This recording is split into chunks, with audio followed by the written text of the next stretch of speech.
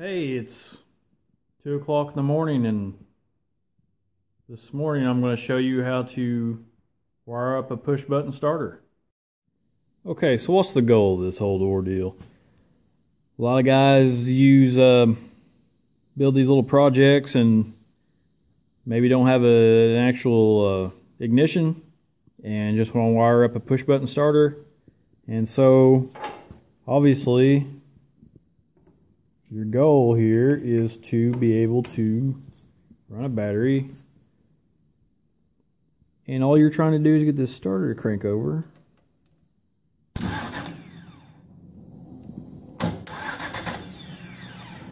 If you see, I'm touching this lead on the from the positive battery cable to the starter solenoid wire on the solenoid. It's a small wire right here. Okay, so how do we wire that up on a button? Several different ways. Alright, so let's start with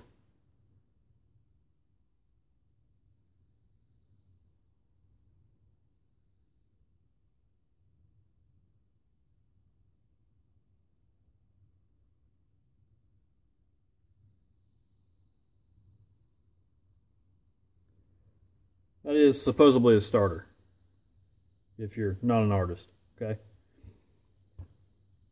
So, you have your big wire going to your battery.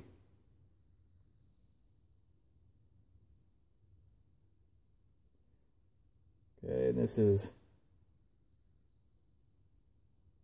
very positive.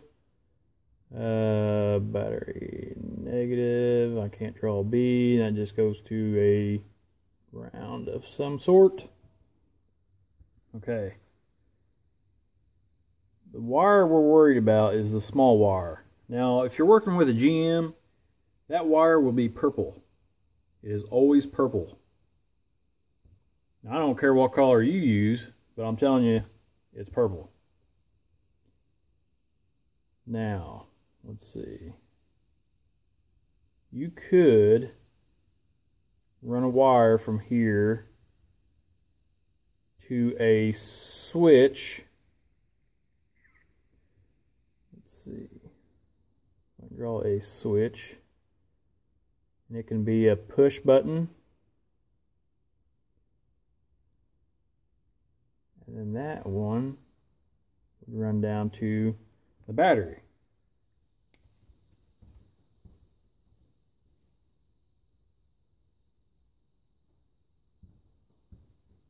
Okay, it doesn't have to be a push button. You can see this is just a switch that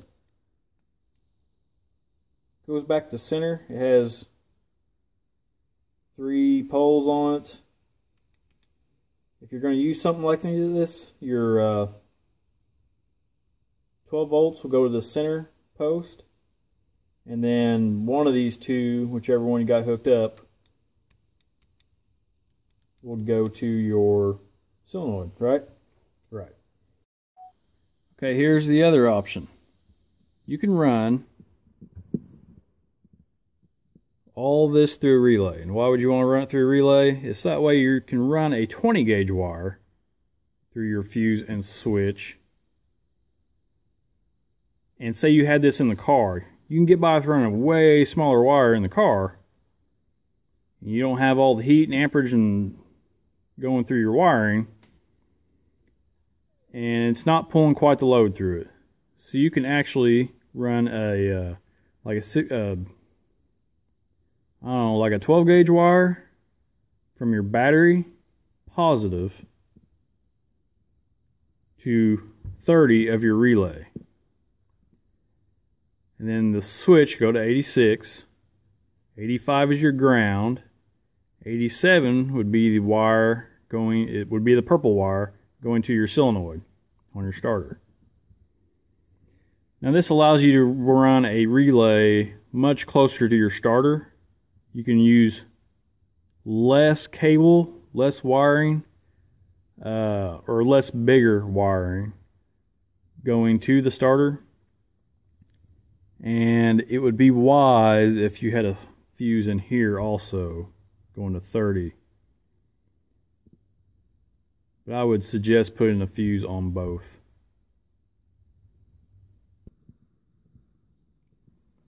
So here's it's a relay. It's a good example of a relay because it is a relay.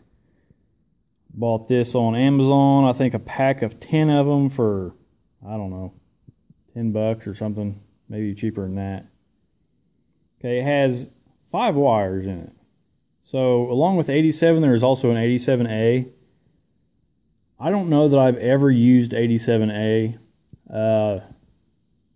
Sometimes you'll see it in a wiring diagram, but it's very rare. And in this case, you won't need it for a push button starter. If you even use the relay, which obviously you don't have to.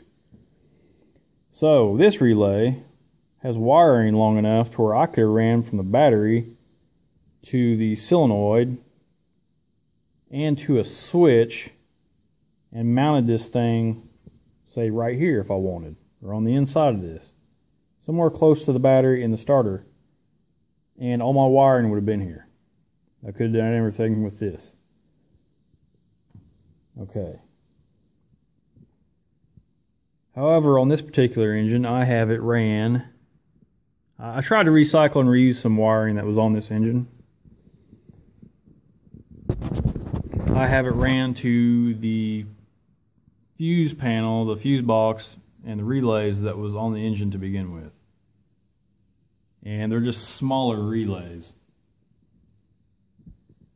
This will all get covered with a better type of sleeving, and I don't have it all finished yet.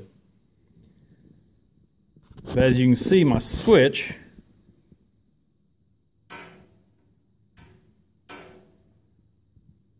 and I reused a rocker switch.